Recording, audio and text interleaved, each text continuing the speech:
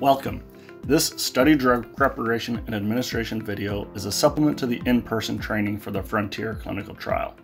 To introduce the components, you have the mini fridge and vial, the kit box, the infusion pump with attached pump instructions, sterile wipes, IV tubing, a blunt tip needle, 20 ml syringe, the weight-based dosing chart, a patient information sheet, the enrollment form, hospital chart insert, and a patient bracelet.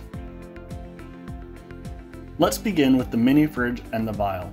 When we look at the vial, we want to ensure that the temperature tag is in good condition, that there remains at least a visible portion of white along the temperature tag at the bottom, and the integrity of the vial is intact, the label is legible, and it is not expired.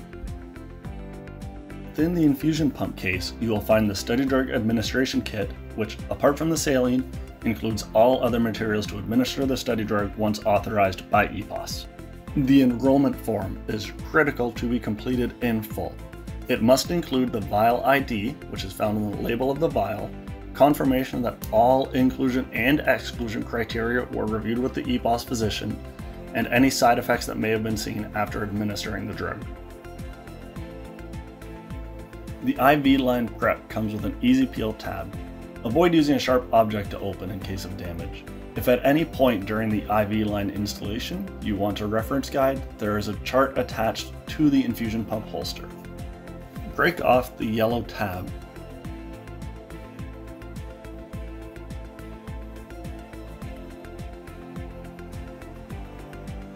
And when you open the infusion pump arm, you want to line up the yellow tab with the yellow arrow inside the infusion pump, and the blue tab with the blue arrow on the other side. You want to be careful when you install the blue side arrow that it does not get caught in the infusion pump arm. As a reminder, you do have the laminated cards attached to the pump holster if ever needed. Close the arm and make sure it lays flush. As a reminder, it is critical to ensure that you have EPOS approval prior to administering the study drug. Confirm that the temperature tag on the vial has at least an area of visible white at the bottom. Confirm the dose with EPOS using the weight-based dosing chart, and then using the syringe and needle from the administration kit, draw up and mix the appropriate volume of NA1 or placebo into the 50 ml saline bag. It is good practice to prime the infusion line, but it is not necessary with these IV lines due to the air filter at the patient end. Once the IV is connected to the patient, the infusion can begin. Turn on the pump.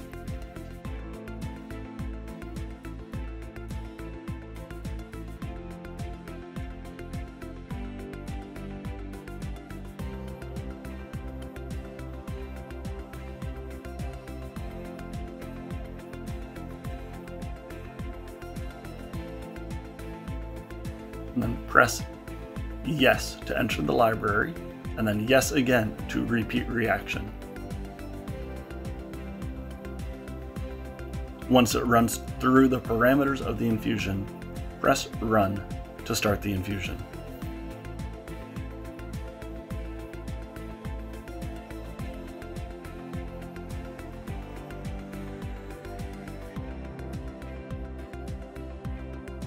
If you do not immediately see the screen to repeat the reaction, lift the lever on the back of the pump holster to remove it.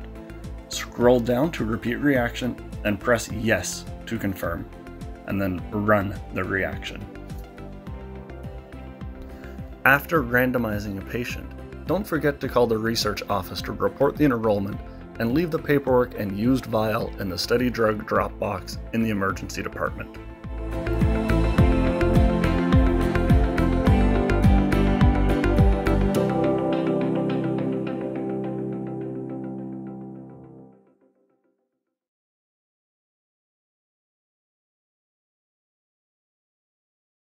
Thank you so much for your continued participation and efforts in the Frontier study.